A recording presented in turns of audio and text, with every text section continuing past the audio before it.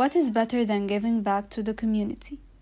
AUC students and members of Volunteers in Action Club focus on different community services. Junior Development is one of the committees that's dedicated to help the children of the Egyptian Orphanage Fund. The Egyptian Orphanage Fund is founded by an Egyptian-Australian woman who is responsible for more than 80 families. She fulfills their needs not only by giving them money, but also taking care of them in other ways.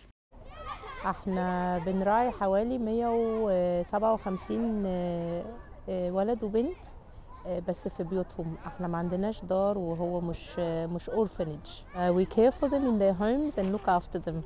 We help them with their education. We help them with their health. We help them with a sports program as well. The committee welcomed the children in a day full of fun activities after they stopped the program during last winter break. The program focuses on teaching the children how to think properly, behave in good manners, and teach them other useful skills.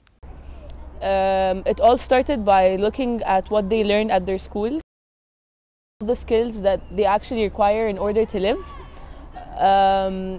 Some things like that's regarding their psychological development, their social skills, and this is basically the point of the committee. We target their skills, we target how they interact with different people other than the people they already know.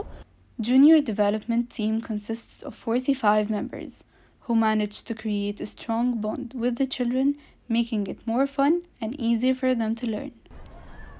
الفكرة ان احنا عايزينهم يطلعوا من هنا ان هم متعلمين حاجه، بس هم مش متعلمين for the sake ان هم يبقوا اسمهم متعلمين، لا هم بيتعلموا حاجه علشان بجد يستغلوها في حياتهم. Throughout the welcoming event, members of VIA made sure to give the children a day full of fun activities and games before they start their program next Friday.